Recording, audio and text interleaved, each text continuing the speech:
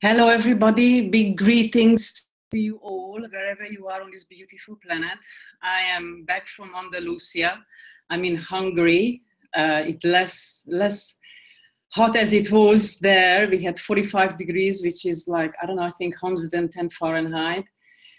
We have a bit less heat, which is around maybe 28 degrees.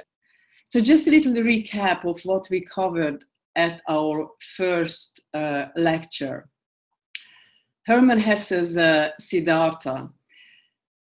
We covered his biography, and I really wanted you to see that how much Herman Hesse wrote himself in his work of Siddhartha, how he left his family and how he actually went on his way and how he approached self-realization. So this is what we covered roughly at the first 4 chapters. And now we're going to go to the last 8 chapters. And I will try to really create a very succinct message of mine and message of Hesse, really. And as I said before, I really would like you to share your thoughts with me on this, because obviously this is just my view and I'm very interested to hear yours. So Siddhartha's refusal to follow the Buddha is in keeping with Nietzsche's statement in Thus Speaks Zarathustra that said, "One repays a teacher badly if one always wants to remain nothing but a pupil." Herman Hesse is urging Siddhartha to seek his true self and to do so without props. Siddhartha's quest may be seen as a natural outcome of tendencies, influences, and events peculiar to Hesse's own life. Siddhartha infers that Buddha attained self-realization by seeking his own way and listening to his inner voice. When the ferryman takes him across the river, the world of the senses becomes Siddhartha's new playground. Hence, his involvement with the stunningly beautiful and rich courtesan Kamala. One deep kiss from Kamala suffices to launch him on the path of worldly wisdom.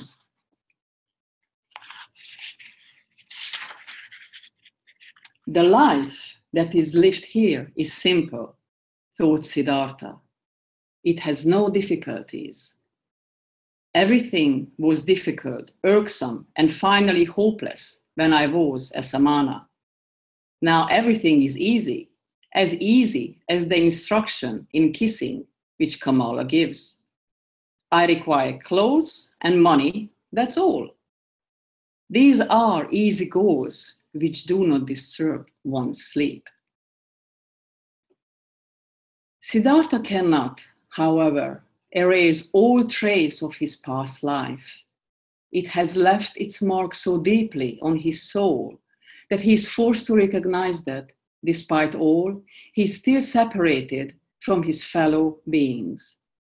In a manner reminiscent of Buddha himself, his heart opens to the suffering of humanity. Aware of the gulf between himself and the common folk, he draws closer to Kamala. She understands him better than Govinda ever did. "You are the best lover that I have had," she said thoughtfully. "You are stronger than others, more supple, more willing. You have learned my art well, Siddhartha. Someday, when I'm older, I will have a child by you. And yet, my dear, you have remained a samana. You do not really love me. You love nobody. Is that not true?" "Maybe," said Siddhartha wearily. "I am like you. You cannot love either. Otherwise, how could you practice love as an art? Perhaps people like us cannot love.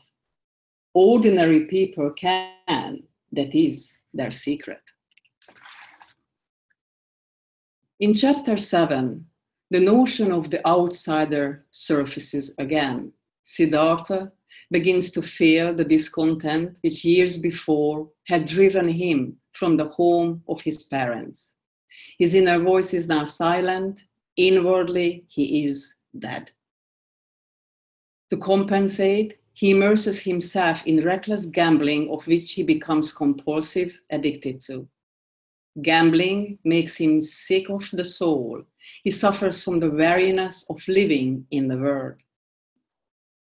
To make things worse, he notices his first gray hair, Kamala's wrinkles, signs of fading beauty and youth. When he leaves her, he is haunted by fear of old age and of death. One night he dreams, in which he is told that he has thrown away all that was good and value in himself. Dreams in Hesse's novels are clues to the state of character's soul. Their messages appear as symbols as per Jung and Freud's work, who noted the dreams are via regia to the unconscious. Siddhartha experiences despair. His inner tensions have reached breaking point, and again he leaves home, Kamala, and his job. Kamala decides closing her doors to any clients and finds out that she's pregnant, carrying a child fathered by Siddhartha. Siddhartha wandered into the forest, already far from the town, and knew only one thing, that he could not go back, that the life he had lived for many years was past, tasted, and drained to a degree of nausea. The songbird was dead. Its death, which he had dreamed about, was the bird in his own heart. He was deeply entangled in samsara. He had drawn nausea and death to himself from all sides, like a sponge that absorbs water until it is full. He was full of ennui, full of misery, full of death. There was nothing left in the world that could attract him, that could give him pleasure and solace. He wished passionately for oblivion, to be at rest, to be dead. If only a flash of lightning would strike him, if only a tiger would come and eat him, if there were only some wine, some poison that would give him oblivion, that would make him forget, that would make him sleep and never awaken. Was there any kind of filth with which he had not besmirched himself, any sin and folly which he had not committed, any stain upon his soul for which he alone had not been responsible? Was it then still possible to live? Was it possible to take in breath again and again, to breathe out, to feel hunger, to eat again, to sleep again, to lie with women again?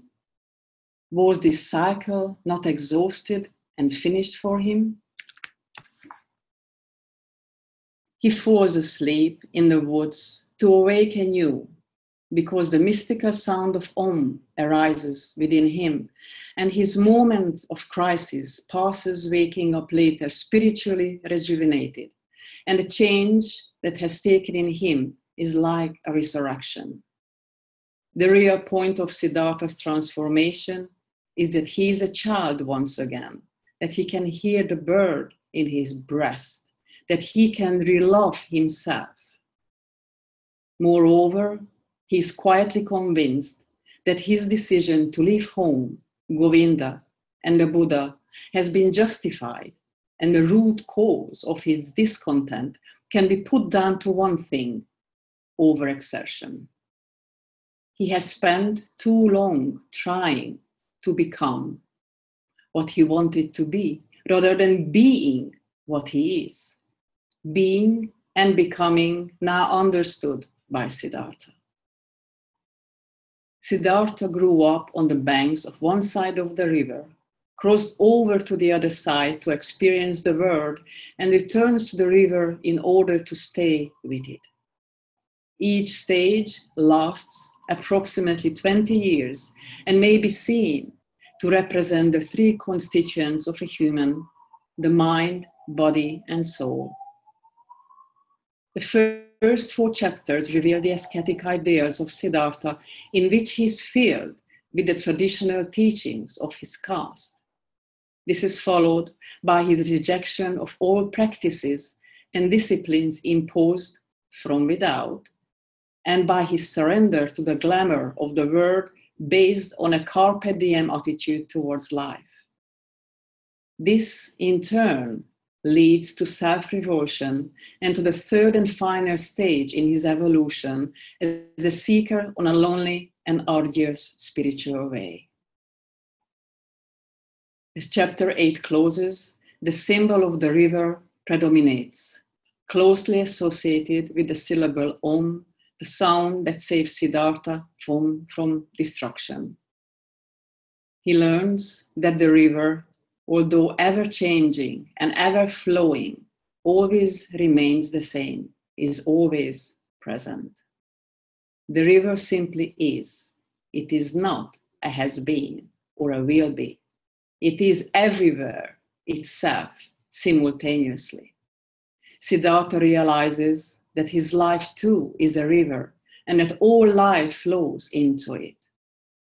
All that exists in its waters, past and future, dissolve in the all-encompassing, eternal, present moment, the sound of which is Om. Chapter 9 starts as it is the river itself explains the ferryman, Vasudeva, that has drawn Siddhartha, and it is from the river that he will learn how to listen. And then, enigmatically, he lets slip the comment that Siddhartha will learn the other thing too.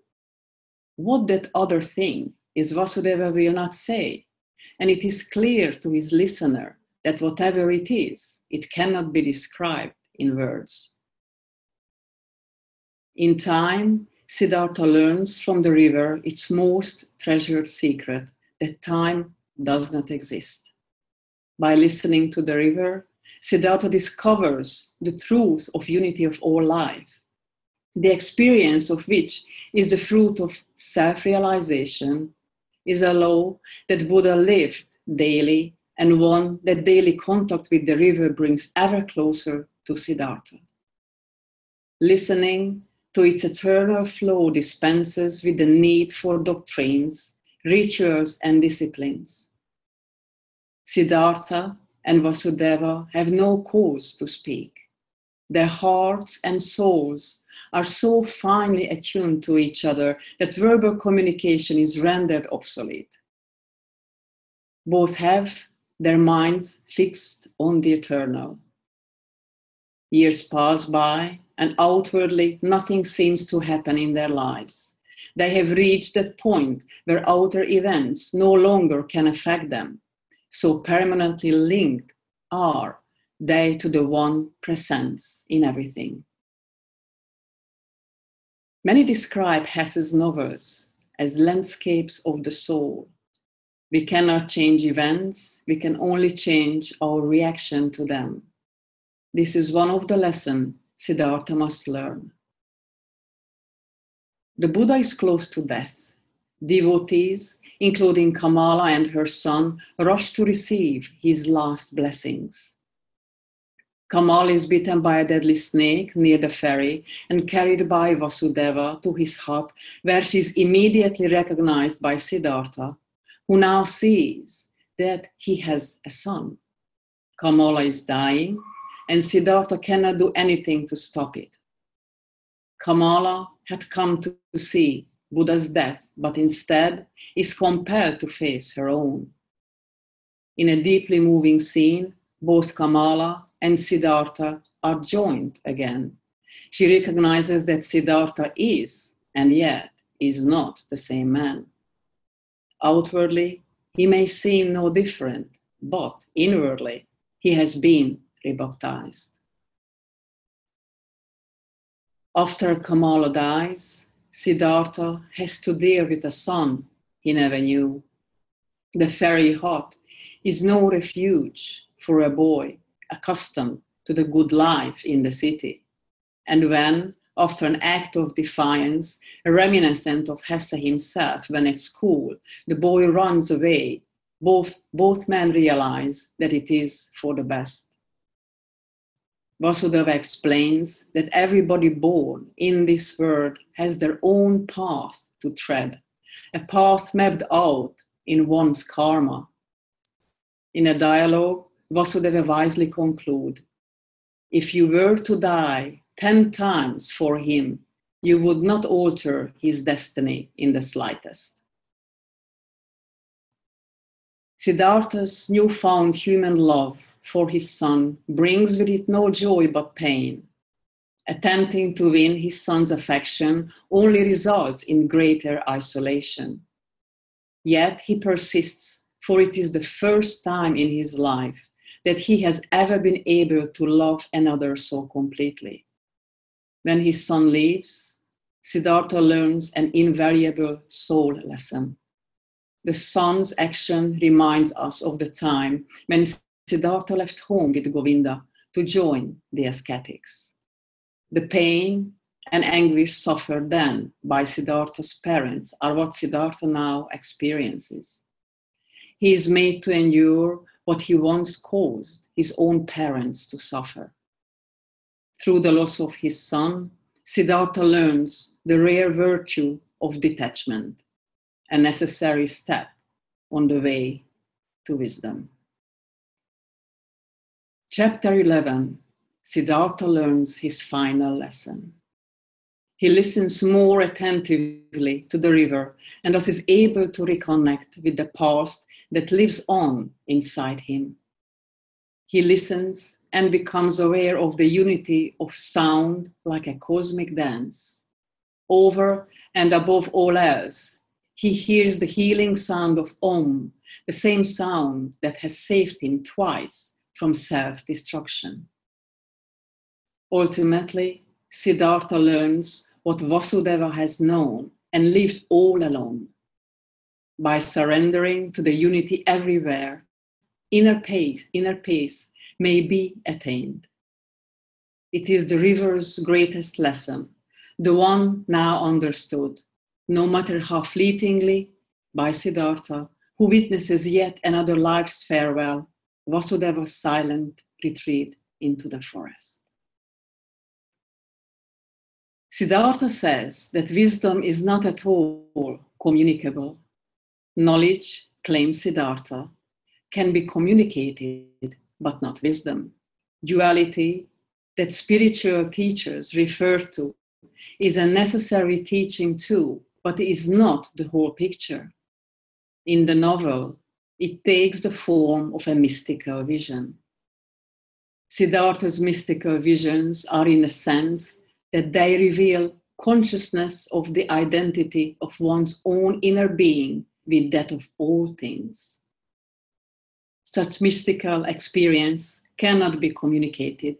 It reaches the limits of philosophy, of language, and, most crucially, for spiritual aspirants, the end of their striving.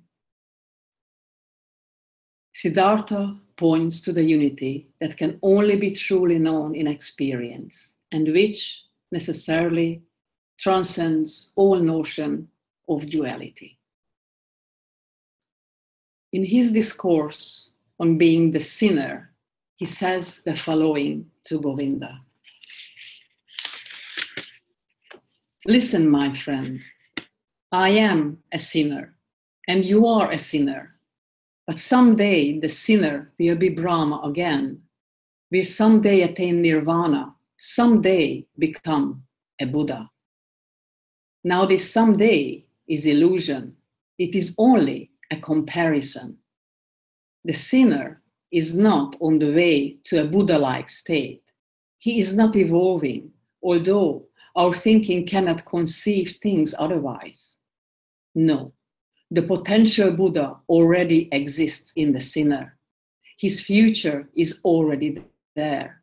The potential hidden Buddha must be recognized in him, in you, in everybody. The word Govinda is not imperfect or slowly evolving along a long path to perfection. No, it is perfect at every moment. Every sin already carries grace within it, All small children are potential old men. All sucklings have death within them. All dying people, eternal life. It is not possible for one person to see how far another is on the way. The Buddha exists in the robber and dice player. The robber exists in the Brahmin. During deep meditation, it is possible to dispel time, to see simultaneously all the past, present, and future, and then everything is good, everything is perfect, everything is Brahman. Therefore, it seems to me that everything that exists is good, death as well as life, sin as well as holiness, wisdom as well as folly. Everything is necessary. Everything needs only my agreement, my assent, my loving understanding. Then all is well with me, and nothing can harm me. I learned through my body and soul that it was necessary for me to sin, that I needed lust, that I had to strive for property and experience nausea and the depth of despair in order to learn not to resist them, in order to learn to love the world and no longer compare it with some kind of desired imaginary world, some imaginary vision of perfection, but to leave it as it is, to love it and be glad to belong to it. And his discourse on the stone, we come to the philosophical core of Siddhartha's message, which states, "This," he said, handling it, "is a stone, and within a certain length of time, it will perhaps be soil, and from the soil it will become plant, animal, or man. Previously, I should have said, this stone is just a stone. It has no value. It belongs to the world of Maya. But perhaps, because within the cycle of change, it can also become man and spirit, it is also of importance." That is what I should have thought, but now I think, this stone is stone. It is also animal, God, and Buddha.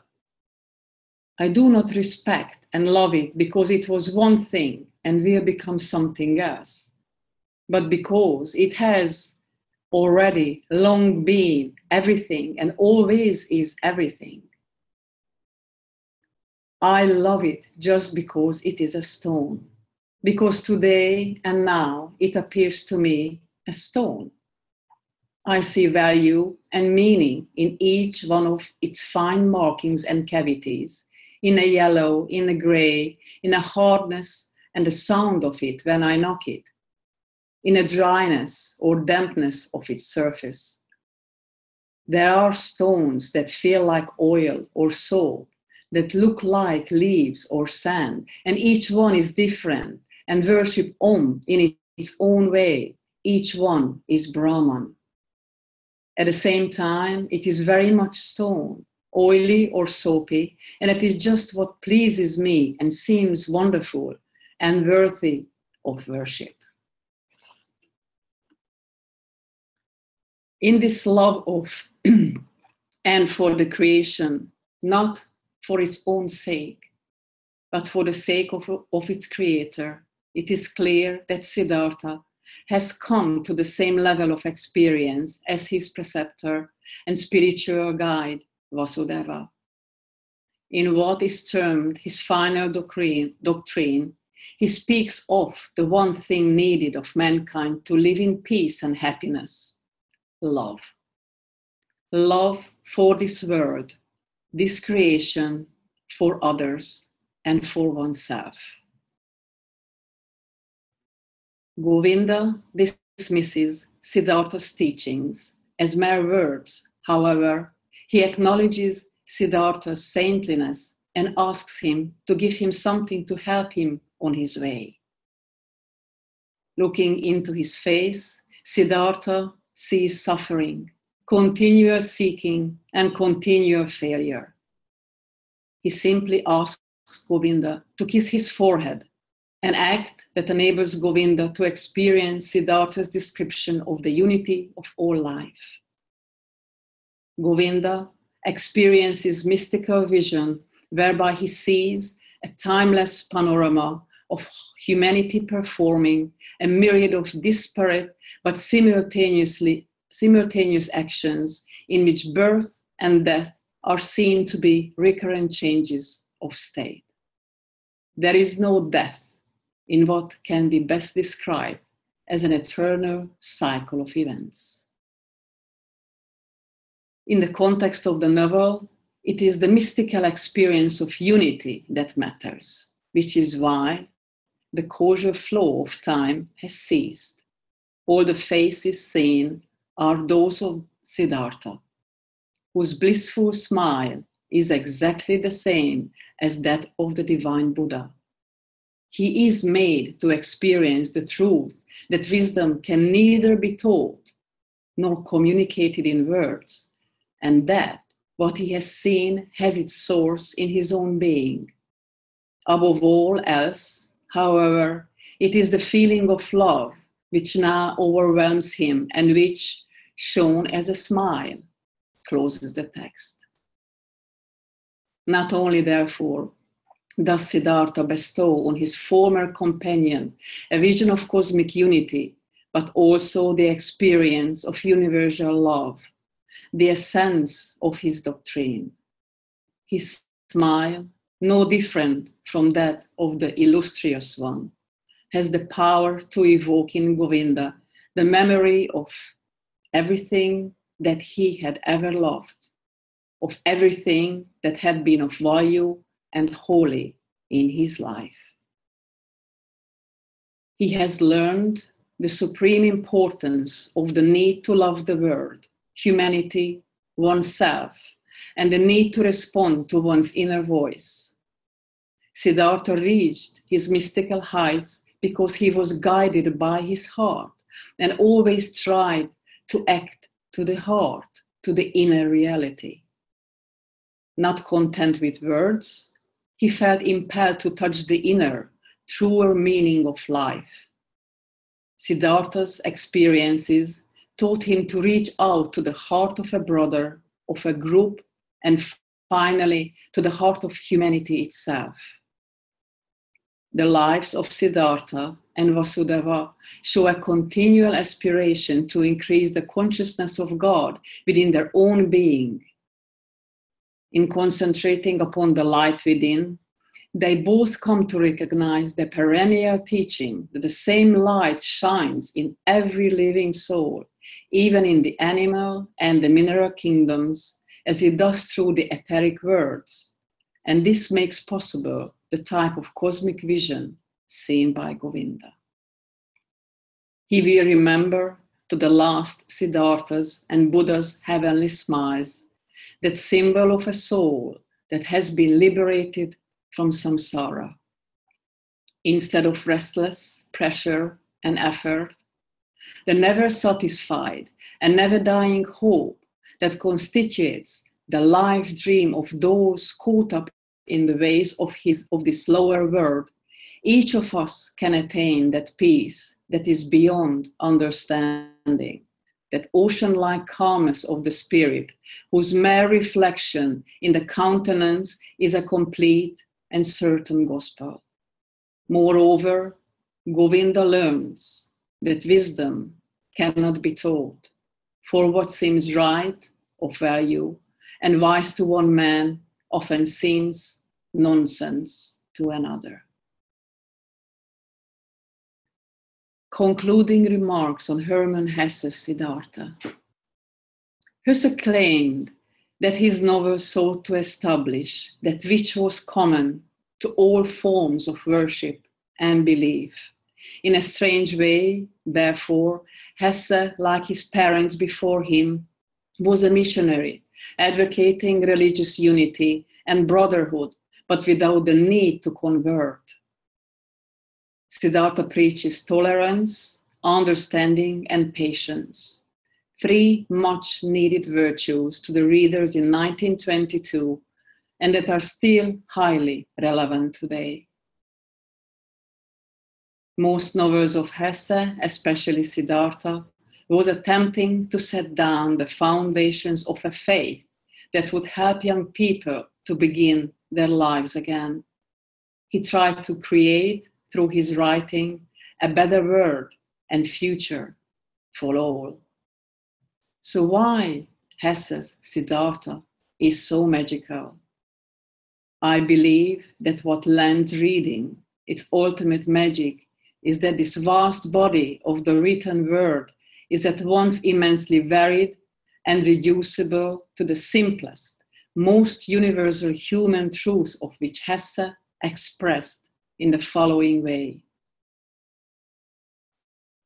The great and mysterious thing about a reading experience is this: the more discriminatingly, the more sensitively, and the more associatively we learn to read, the more clearly we see every thought and every poem in its uniqueness, its individuality, in its precise limitations, and see that all beauty, all charm depend on this individuality and uniqueness.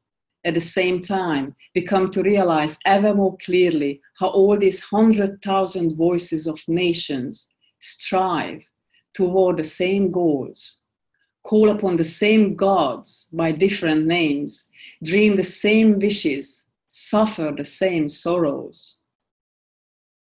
Out of the thousandfold fabric of countless languages and books of several thousand years, in aesthetic instance, there stares at the reader a marvelously noble and transcendent chimera, the countenance of humanity charmed into unity from 1,000 contradictory features.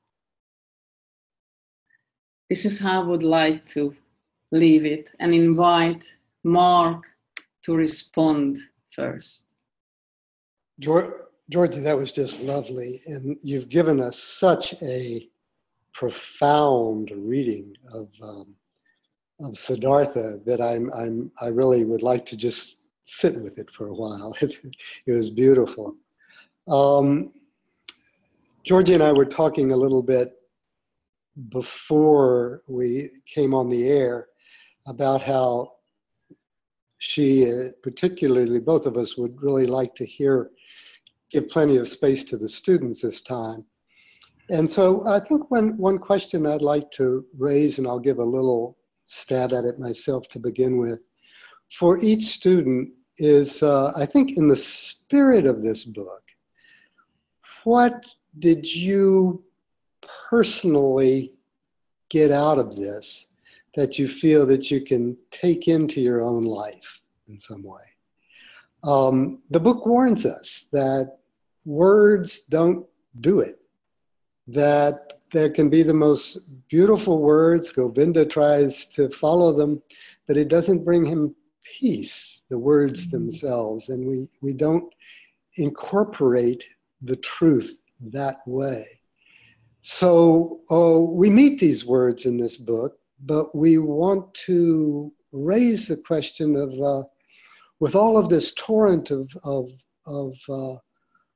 beautiful words and even this absolutely wonderful interpretation from Gyorgyi, what do you feel that you really incorporate that you might remember from this in another year, say?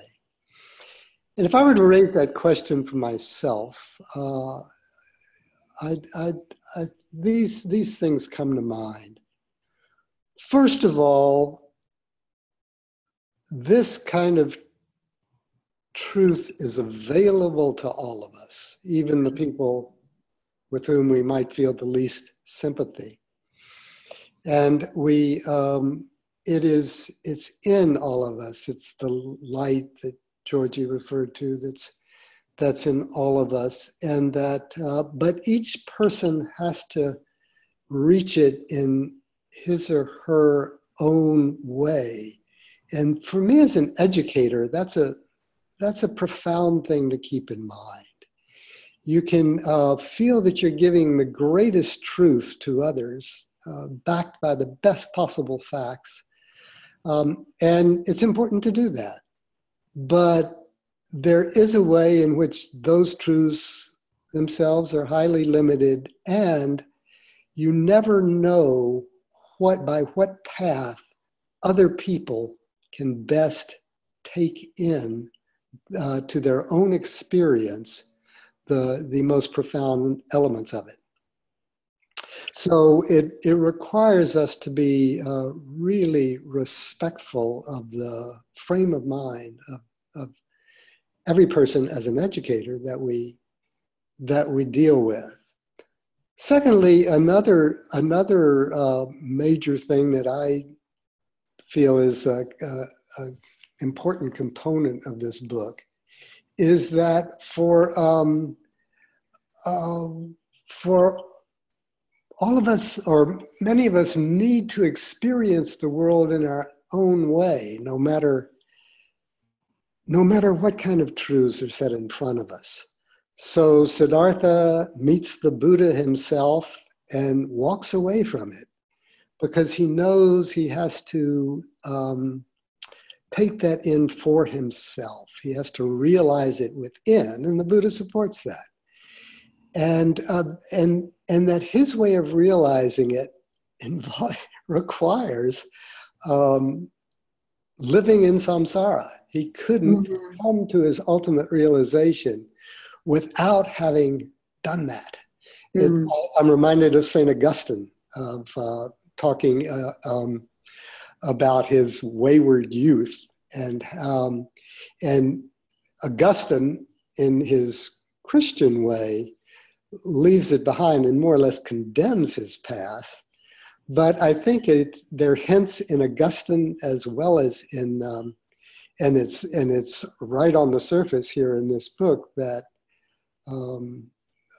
some of us, by temperament, including Augustine, could not have realized the degree of the divine that they did without having had some experience of the value as well as the insufficiency of samsara, of living, of the appeal of the flesh, and also the appeal of riches that drives much of the world. So it's those things are not going away. They have to be part of what we are, of our means of pursuing the divine truth. And then ultimately, and I'll, Gyorgyi, I'll leave it with this thought, what that ultimate wisdom is, maybe few of us are really prepared to articulate in a way that is truly valid for others. But whatever it is, it has something to do with a sense of the interconnectedness of all life and all reality. That samsara and nirvana are ultimately one. Each side of the river must be connected by the ferryman and by the river itself. And that it has to do with unity, and it has to do with timelessness. That is to say that change we can only accept as part of a greater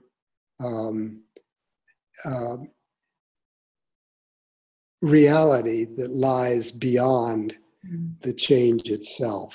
And that, though that's an unsatisfactory formulation for me because I know I'm not there, but it's a way of framing a little bit of a signpost along the way. So I'm going to stop with that and see if we can raise the question of what some of our students and others have for themselves gotten out of this reading and of Gyorgyi's wonderful exposition.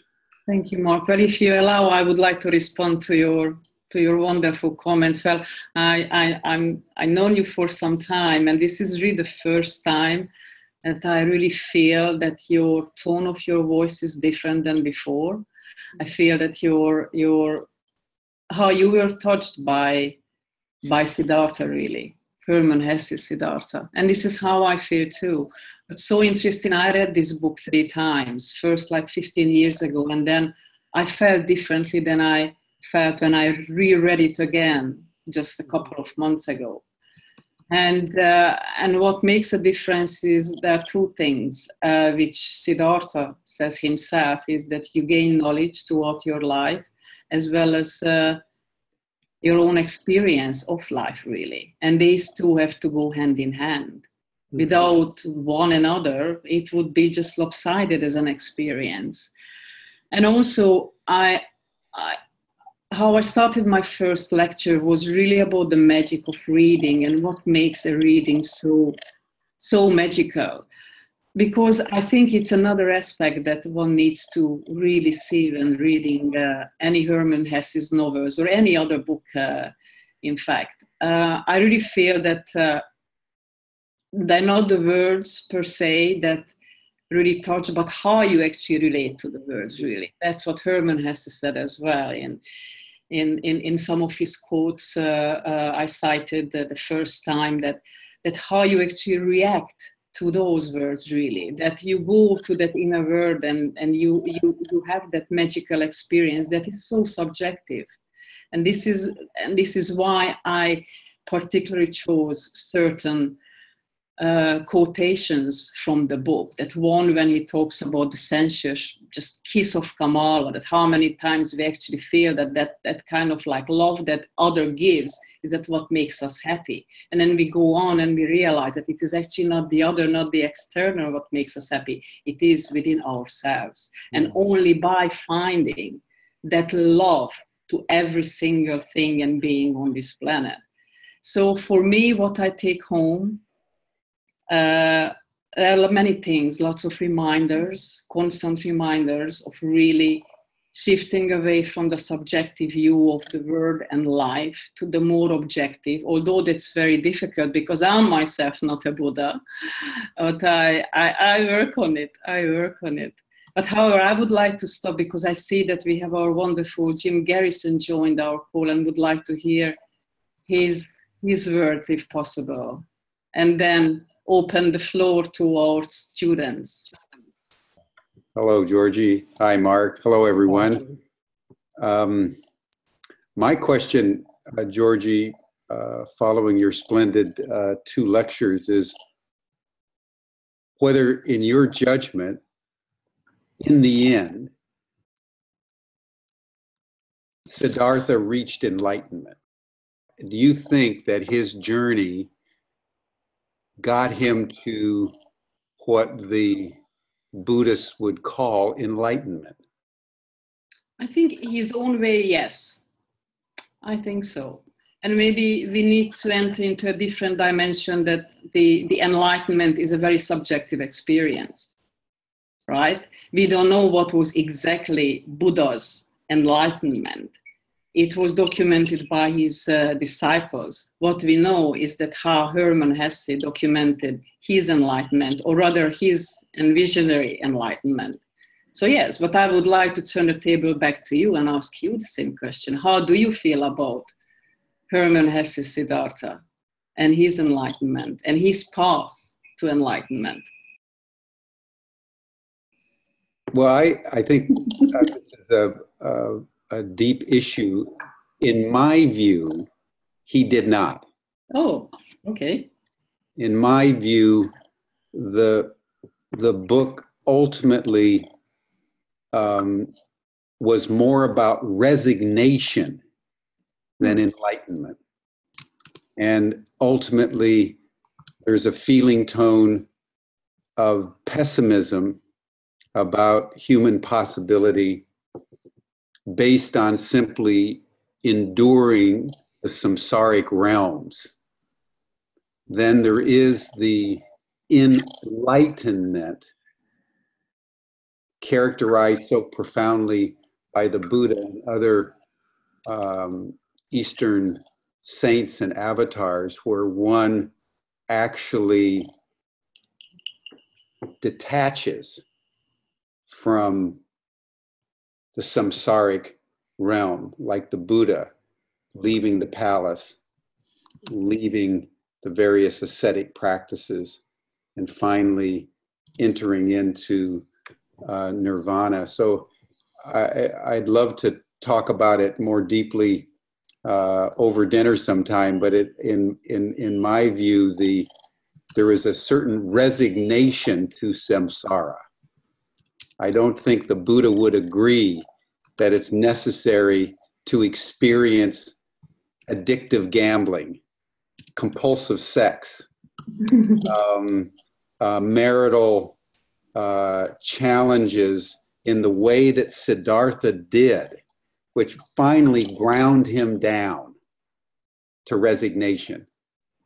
And so when I've read the book, I've always seen it as a cautionary tale of how we squander and waste our time rather than embracing in a total way what it is that we actually need to do.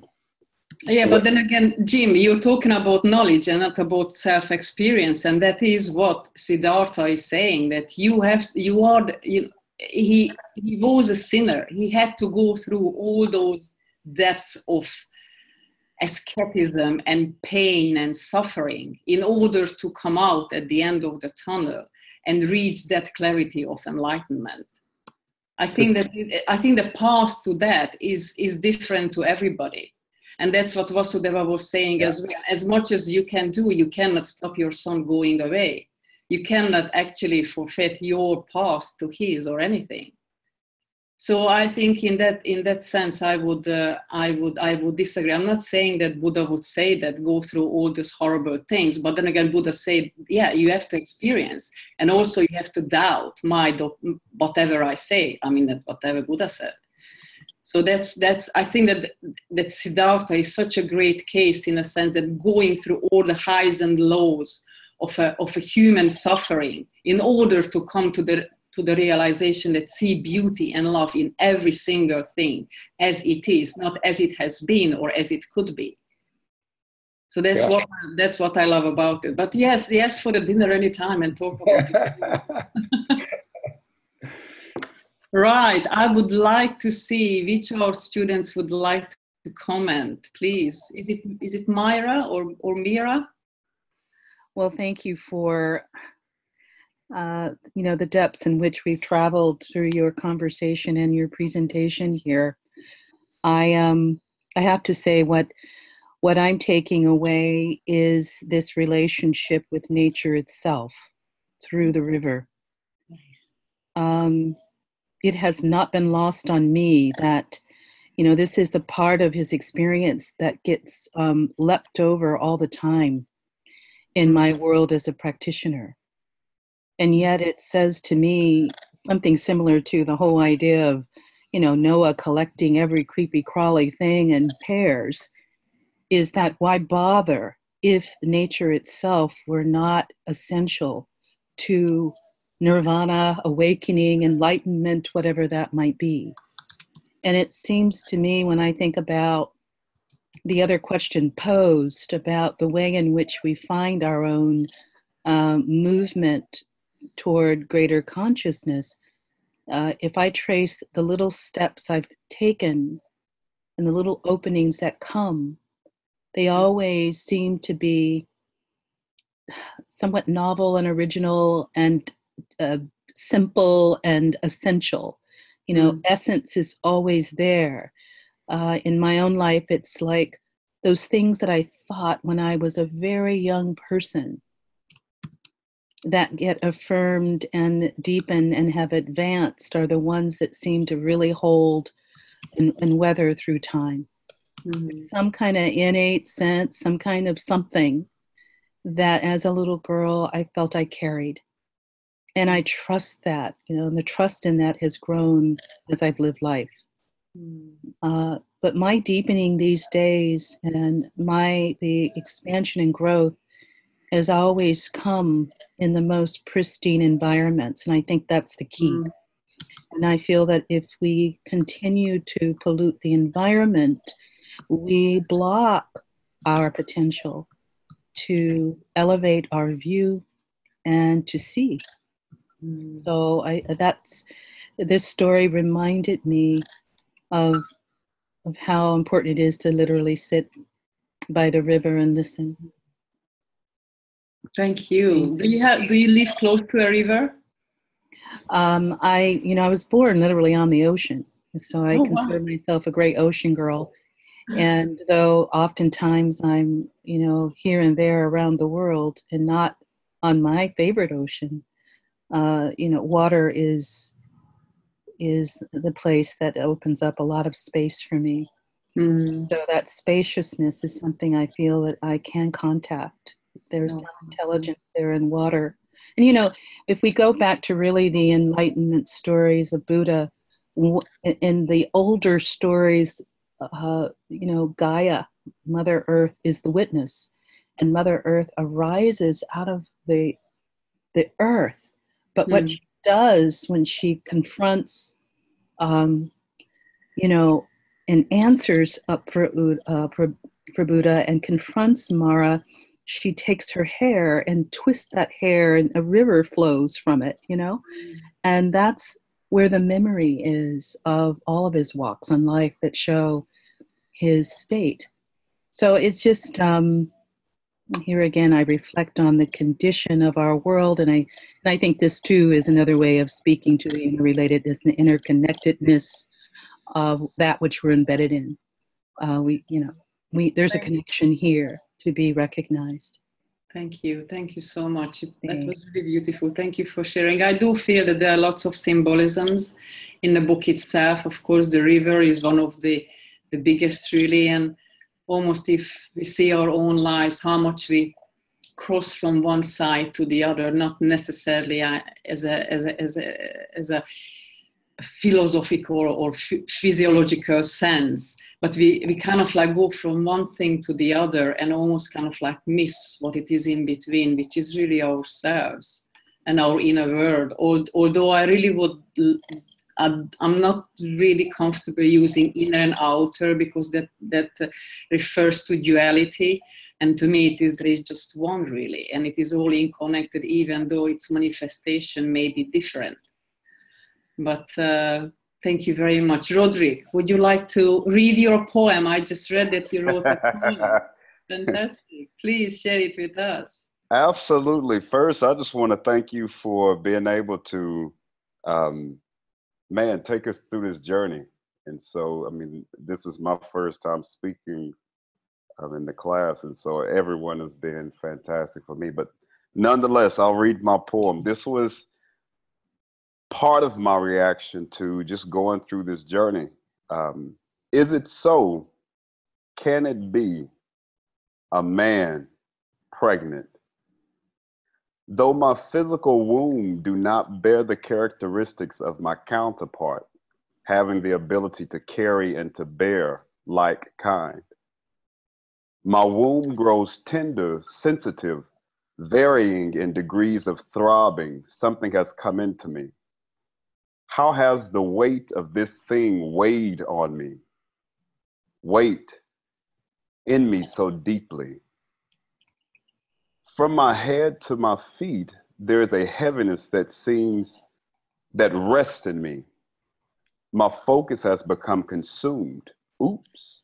How did I get to the open door of my refrigerator? Why am I here? What is it that I hunger for? This thing has consumed me so that my daily cycles have become confused.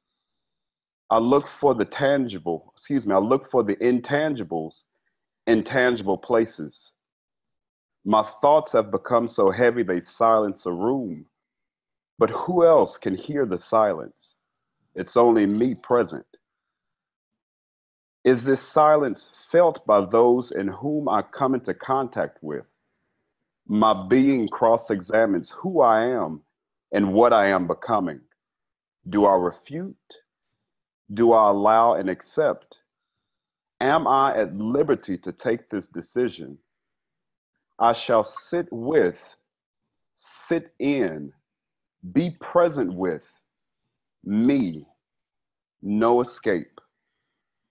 So that was part of my response, excuse me, while listening to the book and going through the book. And I am still having experiences after going through this journey. And so thank you very much for No, sharing. thank you, thank you. Well, I think these questions you posed in your poem, we all have them, and especially the one word jumped out for me was silence, and silence speaks. And then can you be heard? Absolutely, because the whole universe is inside of you. That's what room is. So, but you know, nobody said it's easy to being a human. So, but as Siddhartha said, or as rather Hesse said, that we are here for a certain reason, or maybe reasons, and it is our job to find out what that is. Just keep going and keep doing, and don't lose sight of that wonderful entity that is called nature and the cosmos around us. And then don't get back to this like three-dimensional working and money and emotions and so forth. That's why meditation is so important. Or even if you don't see or sit next to a river, isn't it great just to look at the sky and look at the wonderful clouds going by, or at night see the moon or the stars, just to see that how little and great we are at the same time.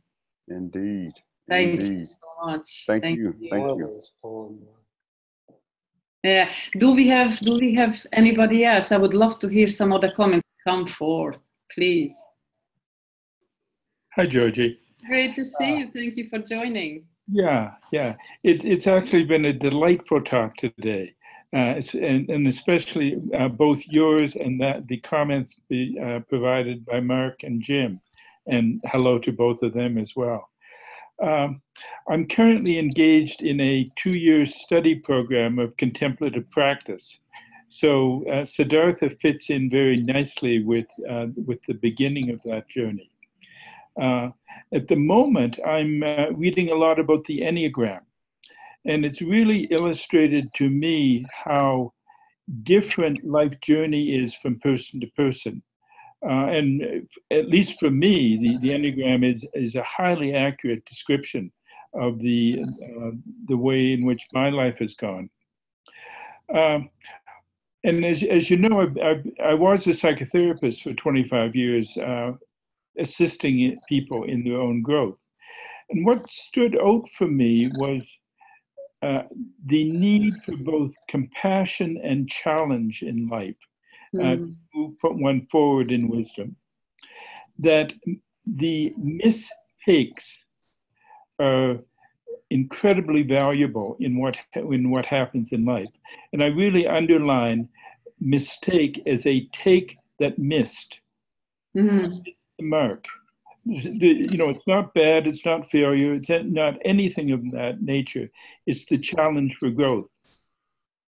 And unfortunately, in my experience, probably, at least 2/3 of people that I saw simply wanted to get out of pain. They did not want to go beyond the pain into the ultimate seeking of growth. And sometimes I could, challenge them to do that. And other times it was simply, that of letting them go. What I personally take from Siddhartha today is just the ultimate acceptance of what is. And, in contrast with Jim, for me, Siddhartha did achieve that sense of enlightenment, that I don't have the sense, certainly in my own sense, I don't have that sense of resignation, although I have deep sadness at the insanity of our species and the way in which we have transformed our planet. And perhaps there will be change, perhaps there will not be change, and perhaps we will go extinct. But just simply the acceptance that this is what life offers. And, ultimately seeking that joy that passes understanding. as the ultimate experience of life. Mm. The final comment is it's a story told in many different ways, but it's the Buddhist story of the farmer and the wise man, in which the farmer wants something, gets it, finds that there's a difficulty, deals with that, finds a resolution, deals with that, finds a difficulty, in the sense that the ultimate message is be at peace, come back tomorrow, Mm. and deal with what life offers. Yeah, absolutely. Thank you so much. I so agree with every single word you said. It's always so wonderful hearing from you. It is, I so agree with you about mistakes. I think mistakes are not mistakes. There and then, that is the right decision to be made. And mistakes are always only remain mistakes if we don't correct them in the future or in the present. So, and then just keep trying and keep doing. So that's how the evolutionary curve follows its path, isn't it? Whatever stays in equilibrium, which nothing is really, but that doesn't evolve, that doesn't change really. So keep going at it, changing and doing. Thank you so much, Dave. Thank you again. I really appreciate all what you said. Yeah. Thank you. I love the presentation. Thank you. And we have beautiful Michelle. So lovely seeing you. Hello. Hello. Hello from Montana. Hello, Montana. Oh. Please tell us what you think about Siddhartha. Oh, sorry. I so appreciate the book because to me, I'm not sure he would have gotten to the real understanding of love if he didn't have all the trivial, the vanities and then the experience of blind love of his son. And I'm not sure he would have gotten to the end to experience the unity of what he was his message was for the whole book was we're all here together and to love one another. But for me, his path or his chosen path of his soul path was going through all these primers to ultimately experience the oneness that we've been talking about for a long time and to actually experience it. But it's almost like he had to experience the rejection of his son in order to still see that sense of the unconditional that what love is. Mm-hmm. How do you feel about, because I know that you have children, how do you feel about parenting in this regard? That do you feel that some of the things that you have done to your parents, or rather not you have done, please don't misunderstand me, that it's almost like could it be recurring unless there is a different form of teaching or educational behavior from your part? Yes, I think it was impactful for me is two parts, as being a daughter and also a mother, because so often I want to give my children my wisdom or the years of my experience, and realizing that they have their own path, that their experiences are ultimately going to give them the wisdom that maybe that I've experienced through suffering and joy. And then with my parents, and my parents are older and, in their 80s. And so I realized how much more compassion to have with them in some of the things that I don't like because I'm human, and to say, how will my daughter treat me and what kind of grace will she allow me? So I think it has come full circle for me in both those parts. And isn't it the case because of your experiences, not just the knowledge, that you feel differently towards your parents than you did maybe like 20 years ago? Oh, yes. Yes. Mm-hmm. I mean, I think there's less judgment. Right. And more acceptance that my parents even, I don't think we're ever off the path.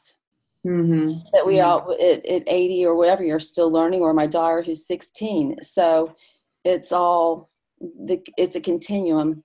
I don't think for me, it's all a polishing And hopefully from the mistakes we learn more and polish a little more, and I guess that's the human element of choice. Yeah, I do think that Siddhartha is really, it's a beautiful, all encompassing picture of what most of us really going through, that you're born into a family and your parents expect you to do something or lead a life according to their wishes, and then if your soul rebels against it, then you leave and you break those connections with your parents, and you go through all sorts of trials and tribulations. And I think that it's very universal, isn't it, in a sense? So we all do it in different degrees, but I think we all do it, really. Yes.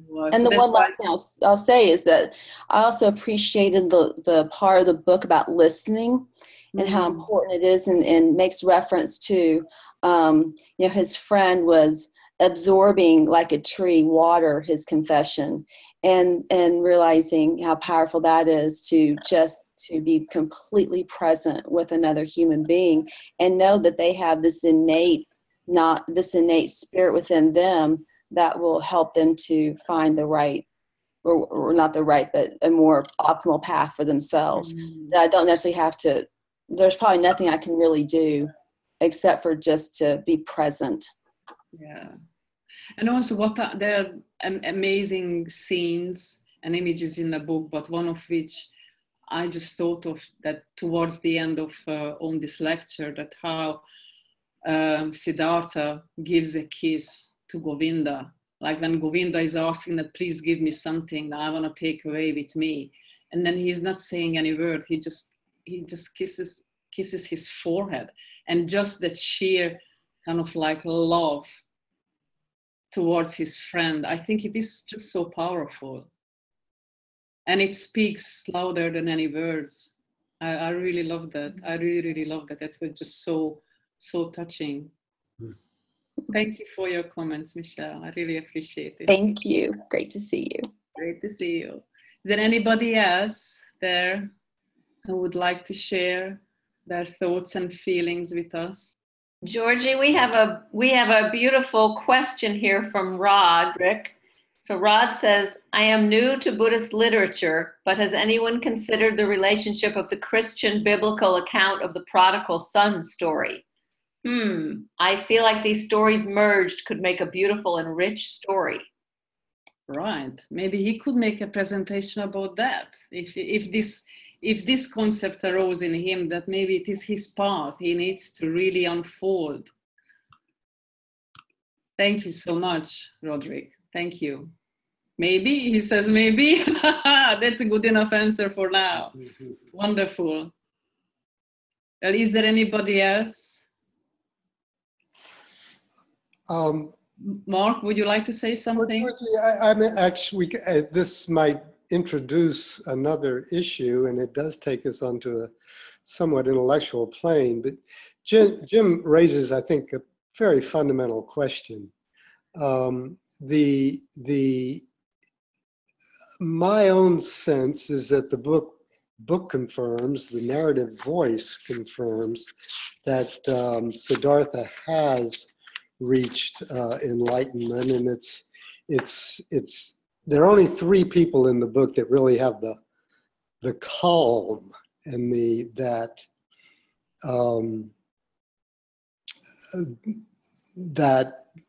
the narrative voice attributes to the Buddha, and that's the Buddha himself, and Vasudeva, the ferryman, and ultimately Siddhartha. And Siddhartha communicates that to Govinda through his kiss, as you've noted, and that's so. I think that's the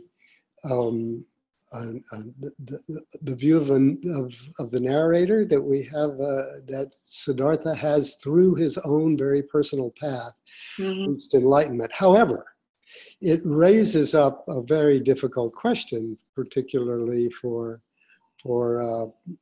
Westerners looking for social betterment, because it does have that kind of Buddhist understanding that the world is ultimately perfect as it is. And that's something that I think many Westerners would find, when others too would find rather difficult to incorporate in their own understanding of the life around them.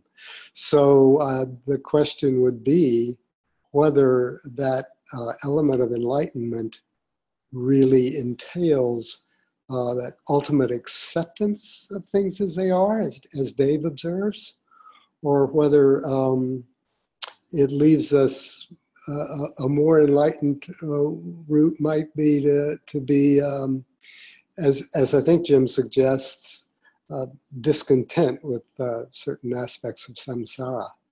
And I'm not giving an answer to that question. I do think that the book presents Siddhartha as enlightened with that understanding, with that ultimate acceptance of things as they are, and that's our greatest, accepting things as they are ultimately is our truest understanding of reality. But it's a challenge. Oh, absolutely. Well, I think I would respond from different aspects. One of which is, I think it's not just we Westerners have a problem with it. I think even people in the East, they have problem with it. Sure. Those who are not fully in Buddhism or Hinduism. I think that it is hard for us to understand because of our conditioned upbringing, because we do not have that faith that actually, not that Buddhism says that have faith, because they do. He doesn't say that. But with regard to your question that when you are enlightened, do you really have that vision of all acceptance? Well, I'm not enlightened, so I can't really answer to that. You have to have that experience, and that's why I can't really speak out of anybody else's experience to that. But I do remind myself on a daily basis, that keep saying the mantra to myself, that there is divine order, and even if I don't like it, it is what it is. And we don't want to accept it because we view things from the egoistic point of view, or whatever you may say. But I think that's one of the conundrum that we need to, one of the challenge we need to get to. And just by keep doing your practice, whether it is meditation or contemplation or anything else. But I see that Jim Garrison came back, and I would love to hear his point of view, and probably Dave as well. Mm-hmm. Jim? Yeah, since Mark raised the issue again, I thought I would insert two comments. One is that I think Rod was very on point to make us think about analogies between the prodigal son and Siddhartha. And I think, Rod, that was behind my question to Gyorgyi at the beginning as to whether the prodigal son gained enlightenment. Because I think with Siddhartha, we have an example of someone who was prodigal. He was promiscuous. And it wasn't clear to me in reading the book that he ever got to the end of the road. And I think another way of asking the question, Gyorgyi and Mark, is whether he had finished his lifetimes. In the classic Buddhist notion of enlightenment, like Milarepa in Tibet, he gained enlightenment in one lifetime. The Buddha came to the end of the road. The flame went out because he had learned and experienced all there was. If I had to project and guess, I would say that Siddhartha wasn't at the end of his road, and that he still at the end of the book had many issues that were still unresolved. And like the prodigal son, it's one thing to accept the totality of being. It's another thing to wake up. And I think that's a different phenomenon, which leads me to just that second observation. I would say, Mark, that as I read the story, the Buddha was clearly in a class all by himself. And the interaction between the Buddha and Siddhartha was similar to Jesus and the rich man, where the rich man says, "What do I have to do to gain the kingdom of heaven?" And Jesus said, "Go and sell everything you have and give it to the poor." And the rich man knew he was right, but went away sorrowfully because he could not do it. And so I think there's and the point I would leave us with is like with all great authors. I mean, Shakespeare, Rumi, any of the greatest of the greatest authors ultimately work their genius within the context of ambiguity. Oh yeah, sure. So the fact that at the end of the book we would wrestle with this question: was he really enlightened? Is the genius of Hesse? Yeah, no, absolutely. May I make some reinforcement here of my position, Jim, and we can see. I'm on reading. Siddhartha says this. He says, in my body and in my soul, I realized that I greatly needed sin. I needed lust, vanity, the striving for goods, and I needed the most shameful despair to learn how to give up resistance, to learn how to love the world. I learned how to let the world be as it is. And then, but what he's discovered out of that is love. He says, love, O Govinda, seems paramount to me. Seeing the world, explaining it, despising it may be crucial to great thinkers, but all I care about is to be able to love the world. That's his great insight at the end. And what does that leave him with? Well, in Govinda's perception, it leaves him with this. Govinda says, never since our sublime Gautama entered nirvana, never have I met another man about whom I felt this is a saint. I have felt this way only about him, this Siddhartha. His teaching may be strange, his words may sound foolish, but his eyes, his hands, his skin, his hair, everything about him radiates a purity, radiates a peace, radiates a mildness and serenity and saintliness, which I have seen in no other person since the final death of our sublime teacher. So that's why I would say that he does reach it, at least as it's understood in the book, and its supreme element is love.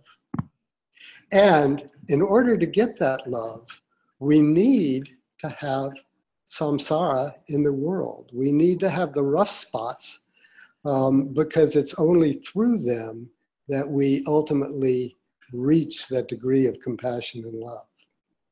Thank you, Mark. I would like to say two brief comments, and I would like to invite Dave for his comments. Jim, thank you very much for sharing your opinion with us again. I would say first that everything is a subjective interpretation, isn't it? So that's why there are book clubs. Like people have actually different opinion about but no, I think this is what's happened. No, I think that's happened. So that's what Herman Hesse said that I pointed out in my first lecture, that's the magic about a book, that the realm you enter into is so subjective according to your own experience and how you feel. And the other comment I would like to make, that we know that Herman Hesse wrote himself in Siddhartha.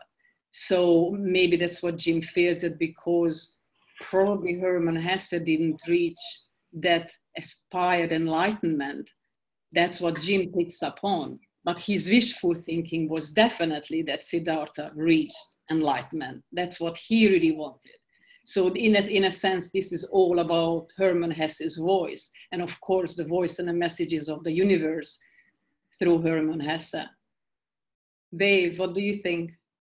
I love the discussion. Just delightful. Particularly Jim's comment about the ambiguity introduced by great literature. The main point that I would pick up is on Merck's identification of acceptance. That I have always thought of acceptance as that of living the serenity prayer. And also the Gestalt concept of the paradoxical theory of change. That in order to introduce change, one needs to accept what is. And from there, one can move forward in one's own life. That the serenity prayer, as commonly stated, is the serenity to accept what is, the courage to change what I can, and the wisdom to know the difference. And for me, that stands out in the stance of high intention, low. Oh damn! Low something. We got you, Dave. Yeah, I imagine you've got me. Anyway, that would be my comment, that acceptance does not mean the resignation that I have to, just passively accept what is, but that I can be active in my own life in dealing with my own need to grow through that process. Thank you. I agree with that. I think that with acceptance, I think change could be easier. I don't think that that is just my acceptance, whether that is or that isn't really is the point. Because if I was thinking that way, that would be a very selfish point of view, and I would detach myself from there is a universal law or maybe a universal path already laid out for, not in terms of determination. So I would say that if I don't accept that is, and there is change will still happen. Yeah, if I don't accept change itself, then it may be forced upon me in a way that I don't like it. Yes, indeed. Yeah. And can one simply be joyous is what life offers? Jim, is there anything you would like to add? Well, I was just leaning forward because I know we're coming to the end of our time, and I wanted to make sure, Rod, that you got my little chat about putting your poem up on our Facebook page. And I wanted to make sure all the students and anybody, in fact, joins our Facebook discussion because I think this lecture of Gyorgyi's was very, very deep and insightful, and really, as we've been wrestling with it, really comes to a sharp point of what does it mean to learn from life, and how do we learn from life, and what is the role of samsara and suffering, and being a prodigal son or daughter in the pathway of acceptance. And so I want to make sure that everybody wrestles with these kinds of issues and these thoughts, and we discuss them on our Facebook page. And then also to say that next month I'll be back with Machiavelli and the Prince. And in some ways, Machiavelli is the polar opposite to the Buddha, and the Prince is in a completely different realm than Siddhartha. So as you reflect on the river and the eternity of being and the acceptance of all things in the spirit of love and compassion, next month we're going to go to our opposite and really wrestle, as Machiavelli did, with what does it mean within the context of samsara to exercise power. So that's what we're going to contemplate for the next. Far to the hilt. Yeah, it's samsara to the hilt. And we like to structure our great books in a way that teases out these polarities. Both sides of the river, right? Both sides of the river. Yeah. But Gyorgyi, your lectures on Siddhartha were sublime. Thank you. Both of them. And so thank you so much. And they were very, very deep and open up very wide discourse and appreciation for both words and the truths that lie beyond words. So thank you. Thank you, everybody. Thank you for joining. It was wonderful. Mark, Dave, Roderick, Michelle, Mira, everybody. See you soon again. Bye-bye. Thank you, everyone. Bye, bye, gang.